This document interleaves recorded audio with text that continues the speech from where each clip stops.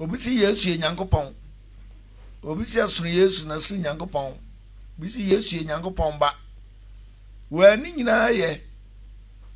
Ni nyina ye. Enya de adi nipa beko gemni. Na emom na se Onyankopon hu ni nipa ban. Yes. Enti aka se Yesu Kristo a Onyankopon a ensuru Yesu na su Nyankopon.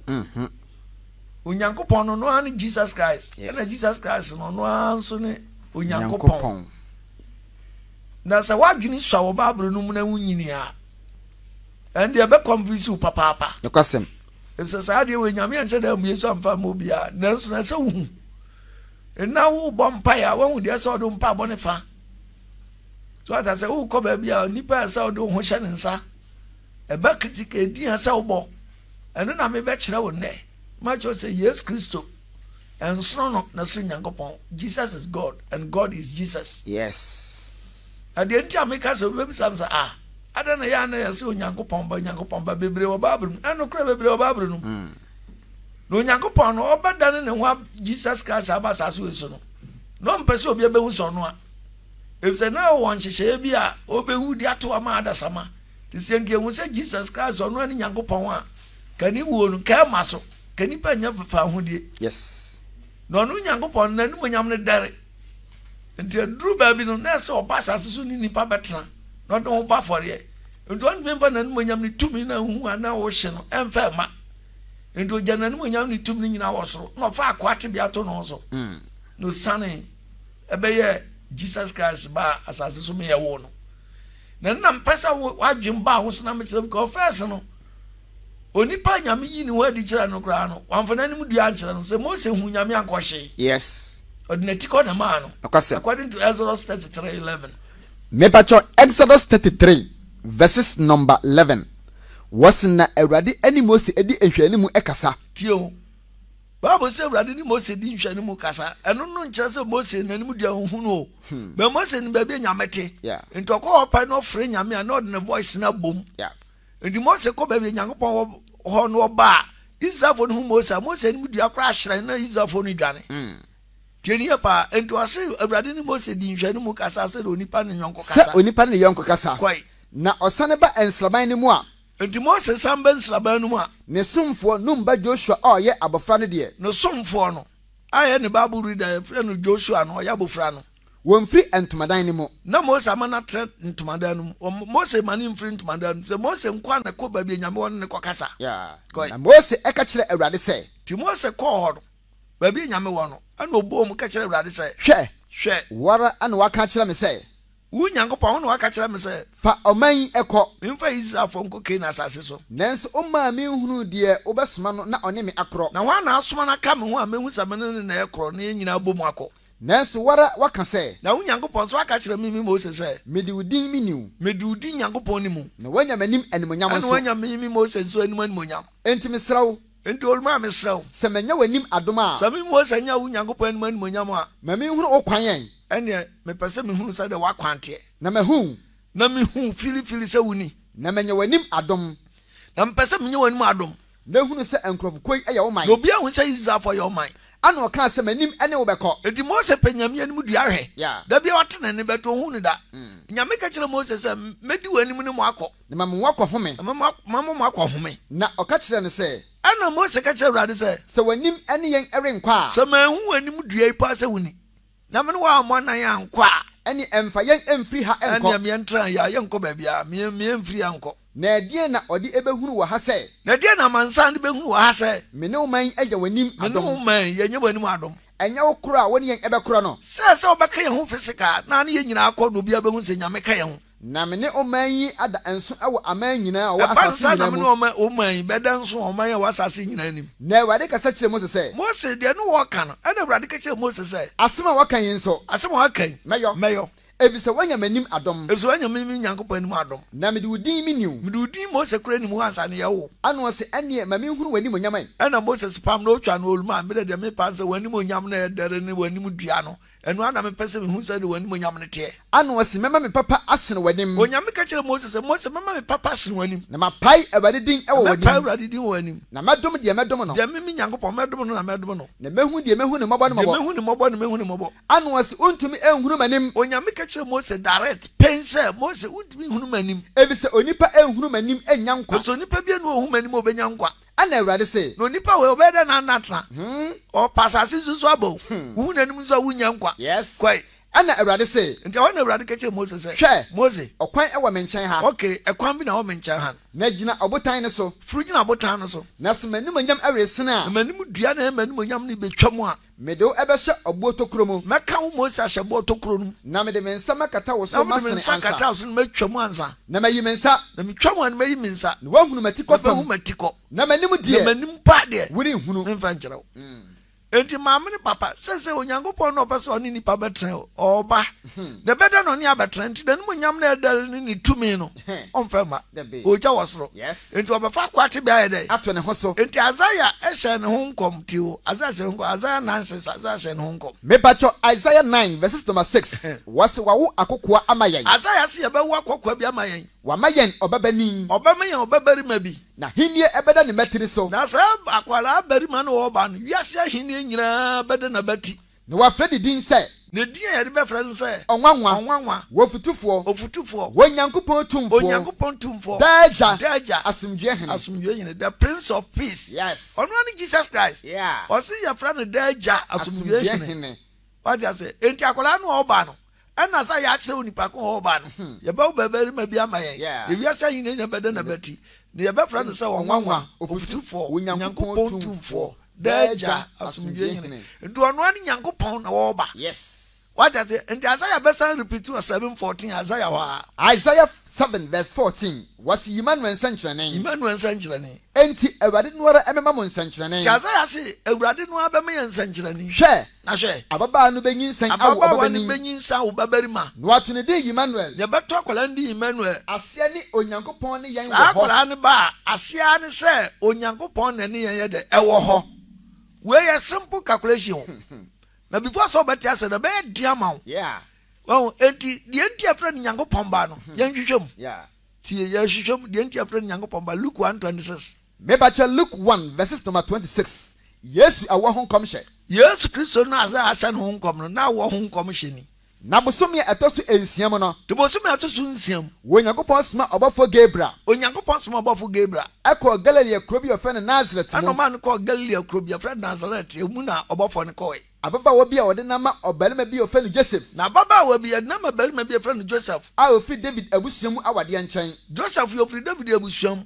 ono na obafo ne kọ de nkyɛn na ababa ne din de Maria na oba no a obafo ne kọ ne nkyɛn ye ofre Maria na obafo no eba ne nkyɛn bɛka sɛ ana obafo Gabriel kɔ Mary nkyɛn kwa kyerɛ ne sɛ ma wani nye Maria mo ani nye wa wadom wo wa wadom brother ye kasi adom wa na won saka na won sanka won saka wanka sɛ ye badom wo dabe enti bra obafo no kɔ ye kura ne nyame ada ne honhom kura wura Mariam yes wo se wa ya adom Awurade ɛka ho Awurade wa ba nkyɛn to ka ho na nakoma tu na asɛm ne ho ti Maria koma tu na odwene ho sɛ ana odwene ho sɛ enchia beni na obafo no ɛse ne sɛ obafo Gabriel ka kyerɛ ne sɛ ensro Maria wanyi Nyankopɔn ho adom na hwɛ wanya adom no dada na hwɛ ubenyinsan ewa wo yam tafe na ebenyin abesan wanim enti nyinsan no obu a wote wa de nyinsan na wonte ase o nyinsan no sa de no wo yam na ebenyin abesan wanim na pu aba no bia hu se akwala wo yam what ase enti ebenyin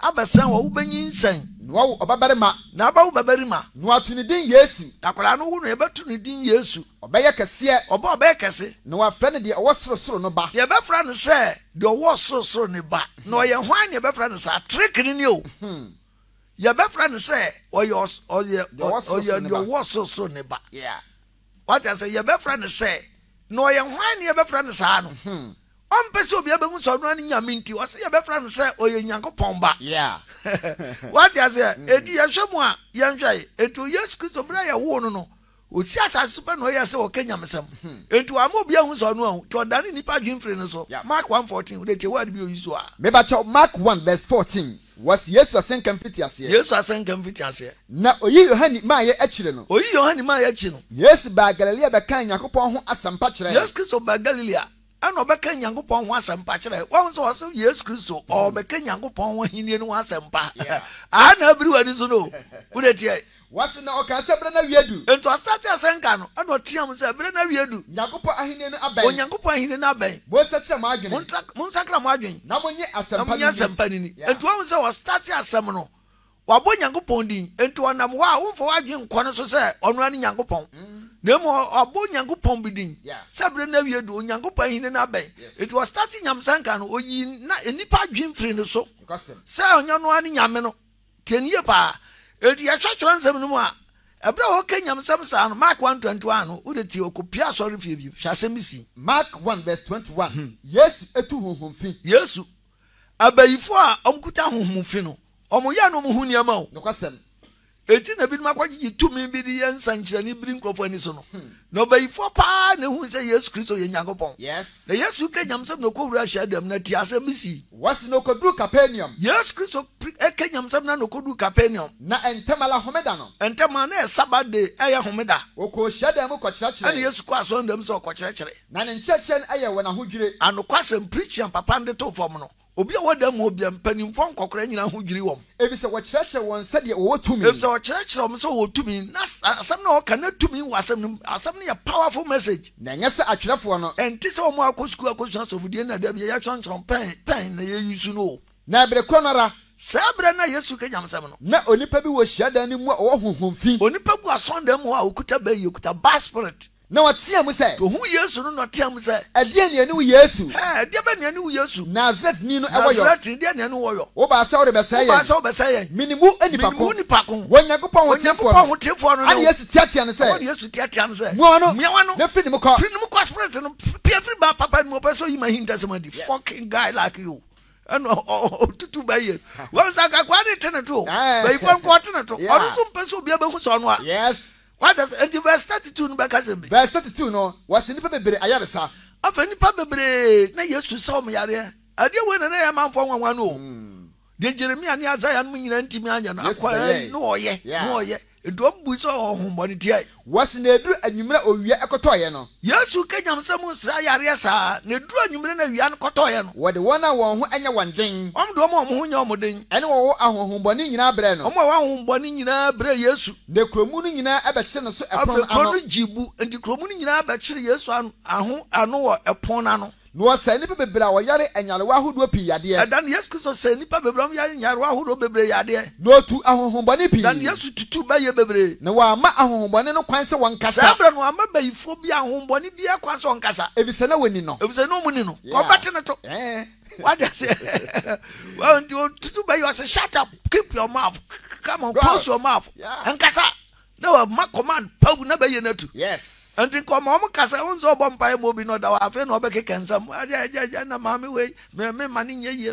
me so me maami nua me se masɛ na ware anti Yesu Kristo ama ɔmo ankasa yes ɛna secret na pie what I say anti okrosu ɔmo totally anti papa ni hu papa anti Luke 9:18 asɛm si tie me ba cho Luke 9:18 was the Petro pai mu ka afi Petro nso be pai mu aka koi na ba sɛ ɔno nko hɔ ɛrebɔ mpae no aduru baabi na Yesu Kristo nko a baabi bɔ mpae na suafo no ɛka ne hɔ suafo no ne koi na obisa wɔn sɛ ɛna Yesu Kristo bisa suafo no sɛ nkrofo akoko no se me ne hwan suafo sɛ mo na mo krom a ayɛ na nkrofo akoko no keka sɛ ayɛ amote sɛ ɔmo sɛ me Yesu me yɛ hwan na obua sɛ Yohane Suboni ɛna suafo no bɛka sɛ masa ɛna mo ayɛ na binom sɛ wo yɛ Yohane Suboni ebinom si Elia ebi si difo Eli no asan aba na afoforo sɛ ɛna nipa afoforo no bi nso ka sɛ tete adifo no mu bi no asɔre tete adifo no mu baako no asan asɔre na ɔse wɔn sɛ okay ɛna Yesu Kristo ka kyerɛ suafo no ɔno ɔmnam sɛ mo deɛ mo se me ne hwan okay kromfo na keka saa mo na mo ayɛ na kromfo keka deɛ mo ti na mo nso mo hwɛ a suafo me yɛ hwan Na Petro bua say, I want Peter beka say, "Wo Nyankopon Kristo no." Wo Nyankopon Kristo no. Na wo hye wo nyina kete ebra won say. Ebra Petro ka sa na Yesu hye om kete ebra om say. Won kan ye enche obiara. Se ma wo secret pa sa me amni Nyankopon dia me mpese obi abatinti ma mo nka nchiro bia. Ese se oni papa no ehuna mani pi. Agi se mi gu sore. Yeah. Na mi huna mani wie na me sore kosoro a. Na fa pie. Yes. O wo sa de. Yeah. Edi Yesu Kristo wu kosoro no. Ano twa Paul hwe Damascus kwanso. Na Paul hwe ase.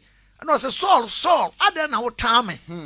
Ano se yo hwan no se emi Nazareth Yesu a wo tame. Na ba jobra Yesu Kristo wo fom no. Yeti Nyankopon di wozoro. Yanti Nyankopon bi edi wozoro. Yeti anse eni bi firi ka se. Wen mi doba somani. Eni bi firi ka se. Na se ene no atumi na wo jama abofo no. Aso abofo no na no ye communication. Yes. No be say yare anu atwepa wani bi no gu ahome sa na wa frɛ tumi ni bi so abɛhyɛ ni mu. Oh yes. What dey adwuma? Yeah. Nti John 12:28 yɛn ade kakra wa. Me ba John 12:28 was eni a efiri soro. Eni efiri soro. Was eja shawdin animonyam. Yesu gyina fam ɛna ɔbɔ eja din. Sɛ de nipa adwen bɛkɔ soro. Yeah. Wonim papa no. Ɔsɛ eja shawdin animonyam. Ana eni bi efiri soro baaye. Ɛna eni bi firi soro baaye. Ma hyɛ no animonyam dada. Na ne baaye no ka sɛ ma hyɛ no animonyam dada. Na me hyɛ no bio. Ma sa hyɛ no animonyam bio. Ana enkofuku a wogina hɔ na ɔte ya no ka sɛ. Nkɔfo ne John te ene no. Asɛm ka ne sɛ. Apra na abom. Apra na abom. Ebinom se. Abɔfo ne no kasa. Abɔfo ne ne kasa. Yes. Ɔde nti aso abɔfo. Yeah. On say yes Kristo to Peter din aprada or to be Boniges. I say na aprada ba. Yeah. What I say did I just say to me no e wasoro no. Yeah. I know o use of form. Yes. What I say enti Paul you twa Paul hwe Damascus no. So yes so owu ansa na suafo no e betumi leak say ono ani nyame. Yes. Enti ebra o twa Paul hwe Damascus no. Say bra na agyenkwa ni form ha. Enti Paul yes wu achi. I know the far Paul so. Am Paul be say hintasem no so. First Timothy 3:16. Bebacho 1 Timothy 3:16 was Nyankopon asafo. Nyankopon asafo bi an secret ese mu hu. Enti wa wo sofo hu say Jesus is God no. Na ne limit wo form. Yes. Na ho de wo form. No kwasem. Ne ho hu esua. Yeah. What does it? Tie. Was Nyankopon asafo. Nyankopon asafo. Ade a wode anokro eka se eso. Ade a de anokro ka se so pa. Ene onyamesom pa ahuntasem no. Ene nyamesom pa ma ahuntasem. The secret of the Bible ni nyina ni o de ahuntasem aso pa na me kire no. Wo Nyankopon ayi ne ho adi honam mu. Afa Paul se men kan jo so Nyankopon na yi ne ho adi ba honam. Wo bu ne bim honhom. Wo no ne bu ne bim ko honhom. Wo yi ne ho kire abofo. Wo no usori yi ne ho kire asoro abofo. Wo kan ne ho asem amanaman mu. Wo no na se ne ho asem spread wi ase obi aka ne ho asem ho amaman mu. Wo ji ne di wi ase. Wo no na nipa nyina agi na di sa abrei. Wo fa ne ko soro animonyam mu. Usori ko soro onanimonyam no mu. Yes. Afa are you clear? Clear. What you say? Yeah. And the Paul ensi so. Wa bebie so. Yes. And the Philip 2:5 beka. Philippians chapter 2 verses number 5 was yes ahobrase na hopachi. Yes Kristo ahobra na ahobrase onyan. Ene ahopachi go pa ne ho achi frosoro be ya akoa. Yeah. Enti amfa ne tumi na nhye ne ho. Dabe. Enti hwai. Was mama adwene ewo Kristo Yesu mu no entra mu bi. Enti o se uyo Kristo ni asabre ma adwene wo Yesu Kristo mu nko anya den. Entra wo mu. Wate. Enti obi bisa sa ho te sa Kristo adom. O kyena be kwa Kristo buemi a. Wate asa Awurade adom ntimiti. Enti ma edina Kristo no enkwanta mu bi ono na wo Nyankopon tibia mu de say yes Kristo no ono na wo Nyankopon tibia mu de nanso wa mu no mfasode se oni Nyankopon se enso ba asase so na manfo mu no mfasode se oni Nyankopon se nemum oto ne ho mpan demo o hye da to ne ho mpan efa akwatibia to ne ho so ano fa akwatibia dani nipa fa akwatibia to ne ho so adani nipa nsa so ano dani nipa nsa so na sede oyo na ade fa sede oyo na ade fa ye wo hunu se onipa odidi odai onmoy odware osrai de onipa ye bia oye bi nti amanfo bu ni se oye nipa wo bra ne ho ase yo siti de kosi owom ano sam bra ne ho ase yo suti akosi owom asendua ne wom mpo asendua ne ho wom mpo ene nti Nyankopon so ama so kese wankasa yeah what is asendua ne ho wom mpo wankasa yeah ti Nyankopon ama no so kese no adom ne edin abura din nyina so ano adom ne edin abura din nyina so say yes din mu say yes Kristo din mu ana osorofo asase sofo asase nyina nkoto na tchema nyina mpa mu nkase na tchema nyina mpa mu nkase yes Kristo ne Awurade afa what is a what asam no Bible no eye calculation yeah na manza nyina nkase yes Kristo ne Awurade emma Nyankopon nyam yes enti ubo Yesu din nyame ana abo nyame din Yesu ono a what is it enti no se wadwene mu bie wa ha enti Yesu Kristo ba no yusu word bi oni asofo no gira odi ti asem bi ka John 14:1 mebacho John 14 verses number 1 was Kristo kro ene ne sign ba Kristo kro ene say do be sian ba tio mo mama kuma entutu yesu gyina ho ana ka kye asuafo nse asuafo mo mama kuma entutu munyi onyankopon ni na me nso munyi ni enti awa kye mu mienu yeah aha no enti munyi nyankopon ni no adwan akosoro ono nso gyini di na ko yi hyerese ni na wa ye mienu kwai trabia pi wo maja fie ana yesu ka se trabia pi wo me papa fie se enti sa ankama nkyira mo se ankama nka nkyira mo se mere ko makosiesi baabi mama mo kosiesi baabi amamo na se me ko na me kosiesi baabi mama na maja fie wo me ko na me kosiesi baabi mama meba bio mesa baabi em ma be fa mo mako miara me nkyɛn na ada na ne papa wo no ma fie nkoma ne papa no be fa ye dia o de ye ko no ane nkyɛn adentra obi ane papa o efie no okosiesie no ba obefa yakọ no afa do so obefa yakọ a o de ye nko no ane nkyɛn na de me wo no na ba bi o wo no mo nso ba ho ne ma na suafo nyina ba ko egbe ko ho na fa kwamere ko no ano ka fa kwame ko no munim kwan Thomas ne say Thomas nso de nyina nim say walamfo de ompa chinyi ompa basabasa nta chinyi gya nko aho adwuma no obeye wo yo no odi besie ni sesi a ana Thomas be ka say Ewurade yenim fa kwan orekọ ba bia ka say wo kwan yenim kwan de amasa ho de yenim kwan oboa na ebe de ne betumi ahunu kwan ebe de ne behunu kwan Jesus ne say ana Yesu Kristo yi ano kire Thomas say me ne kwan no Thomas me amene wo kwan no nokure ane nkwan obi ma agya no nkyɛn afede wa hu so o si no bo say obi mba okwa ne nkyɛn ne yɛkɔ yo so obi mba gya ne nkyɛn gise oname so sɛ munim mi Yesu di a anka mahunu agya no nso na efiri ne muni no na mahunu agya no ma yi mi ho adi akyerɛ mo we calculation nyanza ni no ɛyɛ simple calculation na honhom no sua nti Awurade mi wa adwunu amen na ɔnhyɛ wo den na ɔnhyɛ wo ma wate amen nti Yesu Kristo ana Philip say no say ento aka sɛ afede oyi ne ho adi kyerɛ wo no ana Philip nso bɛka sɛ Awurade sɛ yɛn agya no masa wo se wa wo ne adi akyerɛ yadwe da na yɛ nam na yɛ kɔbɔ mpa wo se agya sɛ wo pa makuru nso aho na nya ne ɔpagya no pɛnyɛ ho na fa yɛ da na aka sɛ wo awuni enti masa ene sa na te ada ne yɛ nam na agya na ya wo ka no ene agya ko ne yɛ dɛ kyerɛ agya no na ɛno ara ɛdɔ ɔsoma yɛ wa me abrɛ wa no yɛ tutu wonka no korɛ me hu sɛ masa wonka no korɛ wa me abrɛ afe kra de yɛ pɛsi yɛ hu na agya ko bo Yesu ɛsene sɛ kyerɛ agya no ene Yesu Kristo bɛka sɛ mene mo hɔ dadaada yi Philip na mene mo hɔ dadaada yi mo hunu me ana Philip de wa hu me no wa hu agya no na adenti na wo se ada na afɔso me sɛ me kyerɛ wa agya no me ana me gyina ho what you say eti Bible no de emu odu ni nyame amfa asɛm na nhyɛ wo yam ama mfifi wo tɛkyerɛ ma so a wo de mpata pa bɛyɛ wo de takashi bɛfam so engri enso sidi ya twon no pepa enye yi what you say enti me pasa me ma wo tia sɛ John 8:48 John 8:48 wo bu Yesu sɛ o ahonhombɔnen afa idru baabi enkrofo si Yesu Kristo kuta bayi kuta ahonhombɔne kuta bad spirit adentra because miracles akese na wo yɛ no oni friend ni afra yes na papa yi de dote no di nsu afra nteso okra timika no wabo ne enipa na ni foforo esanso no na de dote anwini nipa wa mi osofu bi nsu okoye bi no ba kire no papa so na we yi dada no de ani no foforo no wabo no de ahyewo ento ya wu ntiase oba fa ho se sore nante oduru ba bi na obi ewu osi nyane won enti usu obi ewu na benyane no Yesu nso nante poso ma kyerɛ ya na nso akɔ nante poso kakra bi ni ahwade sɛ wo a wo memo a wo nsenke na sɛ utumi ba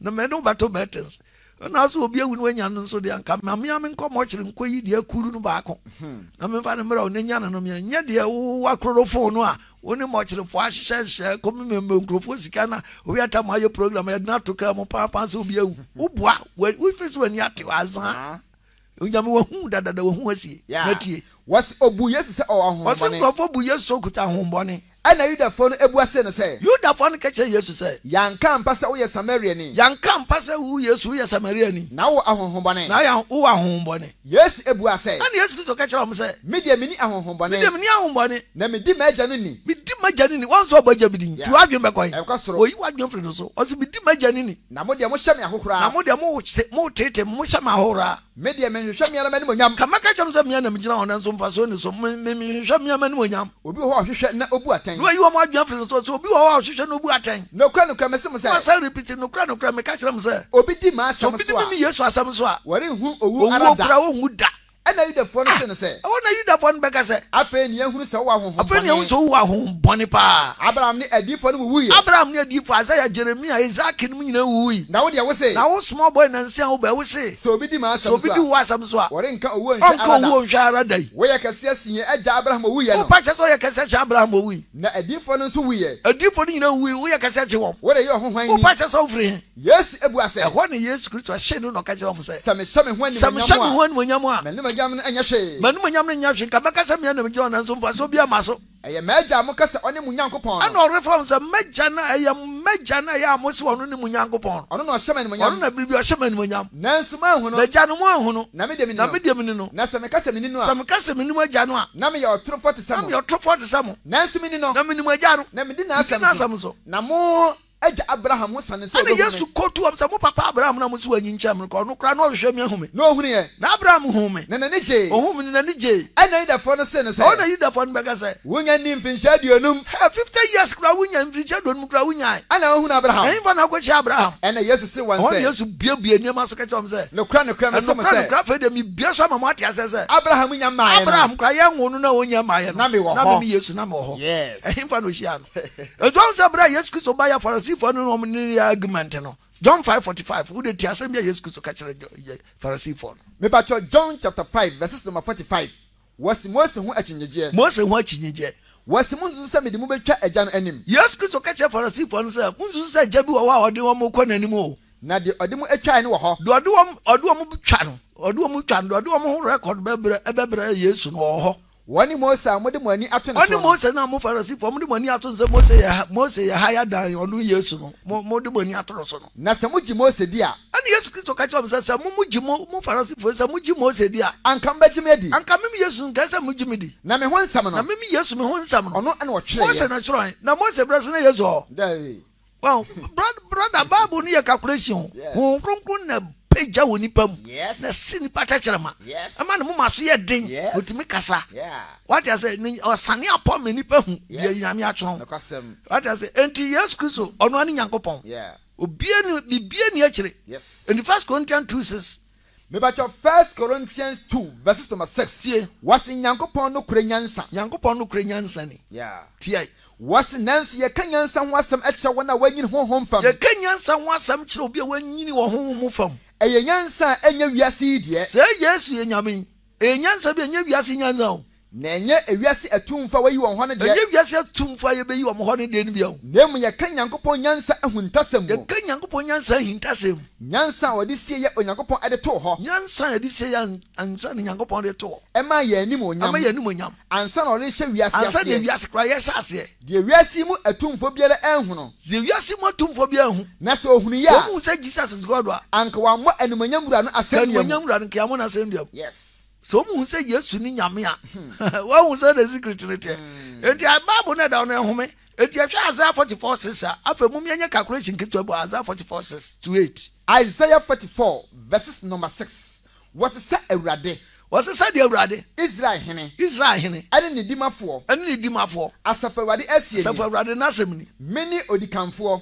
Yes, Christos say, Onyankopon, where Yankopon the Casano, Old Testament, where Isaiah. Was one in Odicam for. Na many Ochidifo. Or no Yankopos or no Ochidifo. Na Onyankopon be any what Yankopon be no Joan Qua. Why not Otisame? Why not is on Yankopon? Manon Kain, Manonka, Mano Empire and Compass. Why no fitted to enter the extra of Miami Dimisi Hoda? I never fitted to enter the extra of my Odyssey Hoda. Any Enoma Ebebano. I didn't know Ebebano. My one say and the Ebebano. Shren Yankopon the Ebebawanim. Mumma Akumentu, and Muakumentu. Namunstro, Unsro, and no fitted to enter the fitted to enter the. And I'm a man what's here, and I'm a no kind. Now, when I'm a dancer for, was it nipping nine a dancer for? When Yanko be any or something called. When Yanko Pombian was on Unqua, or Butam be any ho, or Butam be any baby, Minim Obia, Mobia, Tio, or Butam be any baby. Okay, so Butam be any baby, and a Mumian Tia Paul as a Miss Rock and 1 Corinthians 10:4. Maybe at your 1 Corinthians 10, verses 4. Was in a 1 year and home from Anonia crop. Israel for Nina, no home from Anonia crop. Na onum free home from Butania edu when a children. Omunum free home from Butana do machino. Na Obutana ni Christo. Obutana ni wine. Christo. And to make a sense when Yangopoy Obutan, Christo Obutan, who is who? Brother, Bible near calculation. Yes. And Job 9:8. Asemizwa. Mebacho Job chapter 9 verses number 8. Job 9:8. What's it? Onunku na otre osurumu. Onyankopɔn kwa na tre osurumu. Na otietie apo asoche so. Onunku na tietie apo asoche so. Wonderful. Onyankopɔn kwa. Yes. Okay, Matthew 14:25. Mebacho Matthew 14 verse 25. What's Yesu enante poani. Yesu nante he. Epoani. Enti hwan Onwa. Onyankopɔn kwa na nante poso tietie asoche. Ena ono ankwa nso na otre wosurum. Yeah. Ana Yesu Kristo nso betete apo asoche. Ena nante poani. Enti mepa mcho hwan ya. Onwa. Osafo. To bo aswate. Onwa. Emu akoma nhuri o. Na tie da me ka na fa. Yes. What is denya granny onyamsum? Yes. Na o man wa shom se omomo Yesu din. Na ja yawa ne yashwa no. What is the make at on tie? E din ba ko pe enu ani. Yes. What is it? Enti ya hwa babu no mu a. Won se wa kyerekyer mamu ahu. Okay, yen hwa de ketua bi. Ni emie Isaiah 48:12. Mebacho Isaiah chapter 48 verses number verse 12. Isaiah 48 verses number 12. What's it tie me? O si Isaiah si tie no. Jacob ni Israel a mafrɛ wo. Israel nyankopɔn afrɛ wo nyame ma. Mene onwara. Onyankopɔn so ono no ono a. Mene odikamfo. Onyankopɔn so ono no odikamfo. Na mera nso ani okyidifo. Ono anso no okyidifo. Enso mensa ana ɛhyɛ asase ase. Ate Onyankopɔn se ono no okandifo yo okyidifo. Ode ne nsa na ɛhyɛ asase ase. Na menifa ade osoro etre ho. Ana nifa de osoro tre ho. Enti na yeso wa kyerɛ sɛ Onyankopɔn se wo yo okandifo yo okyidifo. Meboa. Revelation 22:12 nso se de. Mebacho Revelation 22 verses number 12 no. What's a share? Meribantam. Yes, so bantam. Mikra makatia semi di bro biara. Makatia so di bro biara. Said the nyuma said na dwumate. Na many alpha. Ono no offer. Any omega. What can for? Ono nso your candy for. Ayo chidi for. Who is you? Efitiase any awie no. Hwan yes. Nyame emfa de ma wato bo ase wai. Na wuntimi distabu nyame sa. Ya tro na yehwehwem. Yes. What you say ya babam. Yeah. Even cry uche Revelation 1:17 cry repeat ya ibo. Revelation 1 verse 17. What's in a mihunu no? Yohanes wo hu Yesu no. Mehwe na yase se ofo. Na se ofo. No de nsani fa to me se Yohanes ka tell say. Ensuro. Na meni okandifo. Meni okandifo. Ene ochidifo. Ene de otiase. Na metiase. Na mi wi. Na hwe. Metiase da. Ma sa sorry metiase da. Mikro woni asama do safo. Jesus Christ is God. Yeah. Oye Yesu ono ani nyame. Yes. Enti for nyame asem yi. Yes. What is Psalm 7:11 so say Psalm 7:11. Mebacho Psalm 7 verses number 11. Wasi onyankopon ani otemufo tenene. Onyankopon ni otemufo, onyankopon na bejeje. Ono otemufo tenene. Ani onyankopon a woteatea da nyina. Onyankopon ono na oteatea da nyina. Se obi anane ne ho a. Enti so obi anane ne ho amfiri ne bɔ ne ho a. Wose na fena. Obese ne sekan. Na wakunti ne taduam. Wakunti ne taduam. Na wasiesie no. Na wasiesie dade no. Wasiesie owuo adiama oni kro no. Wate. Ti wansum nyame atemo ne ba. And was in Yankopon bebu aten. 2 Corinthians 5:10 so say. Mebacho 2 Corinthians chapter 5 verses number 10. Wasi na etwase ye nyina kopie Kristo atemu adwana nim ho. Ate. Atemu enso. Ye kwa se akopie Kristo atemu adwana nim ho. Na obiela anya de odam nipadua so yo. Obi anya de onam nipadua so yo. Say papa say boni ukobu hu contact. E wo Yesu anim. Yes. What you say? And say one dia ne yamfa. Bible na da na home. 2 Timothy 4:1 so. Mebacho 2 Timothy chapter 4 verses number 1. 2 Timothy 4. Mebacho verse 1 no. Wasi adisrebi. Wasi na afa mediu adanse nyankopon. Paul say odi adanse onyankopon. Ani Kristo Yesu a obebu atiasefo ne awufo aten. Kristo Yesu no obebu atiasefo ne awufo aten no. Na ho yie na henie mu ani ho adi eno de ne makọ na henie mu no. Yes. Oso oye ne dai. Oyi aten. Yes. What you say? Into what you say? Jesus Christ the Bible atten. Bible na dem trodo. Eni me pesa what you say? And Isaiah 42:8 is where. Me ba cho Isaiah chapter 42 verses number 8. Was na mene awurade. Onyankopon so no ni awurade. Me din ene no. Ni din no. Meremfa manimonyam obia. Na mayeyenso. Meremfa ma ohoni. Onfa ma ohoni. Hosea 12:5. Me ba cho Hosea chapter 12 verses number 5 no. Was na awurade ye asafu nyankopon. Awurade wa ono ana asafu nyankopon. Ewade ni din a wode kai no. Ewade ni din a de kai no. Yes. What I say? Enti Ewade no hwan? Na Luke 6:46 so say. Luke chapter 6 verses number 46. Wasi aden na mo fra me Ewade Ewade. Yesu say adan ya fra na Ewade. Na mo nya de me se. Nya de wo se no. Okay, Ewade no so no hwan? Anya 1 Corinthians 12:3. 1 Corinthians 12 verses number 3. Enti me mama hunu se. Enti oso opese obi ehunu se. Obiela wonam Yakobon honhom ekasa. Wo a wonam nyame honhom kasa no. Emfa Yesu abusudie. Wo kasa Yesu nipa hunu bia no akasa Yesu abusudie. Na obiela entimi mfa Yesu Ewade. Obi entimi mfa Yesu so Ewade. Je honhom konkron yi kire wo. Yes. What I say? Enti yanhwe Zechariah 14:6-9. Da fa yawie. Bibacho Zechariah chapter 14 verse 6-9. Zechariah 14 verses number 6-9 no. Wasi na eda no. Atemuda no. Awo ani ensunchene erema. Awo ani de an ensunchene erema. Suchene ema. Ewrade na onim. Asamo ye ka Ewrade na nim. Awia animu. Atemuda osi awia nim. Na anaju enim. Ana anaju nsu nim. Na anwumre mpo na han ewo ho. Anwumre kura na nka esa ade san na han wo ho because danu ya temu da wo judge ntin ne sumuma. Na eda no enkwansu ebetu afi Jerusalem. Danu enkwansu betu afi Jerusalem. Emu fa ebekọ apoye afam ponomo. Emu fa bekọ apoye fam ponum. Na ofa akọ atoye fam ponomo. Na fa nsunsu no fa akọ atoye fam aponum. Awuhubre ani awobre mu na ebeba. Awuhubre ni awobre mu na ni nyina beba. Na Ewrade bedi asase ni nyina so hene. Eda no na Ewrade bedi asase nyina so hene. Na eda no. Ewrade beye bafua. Ewrade beye baako. Na ne din beye bafua. Na ne din so aye baako. No bia hu say Jesus is God.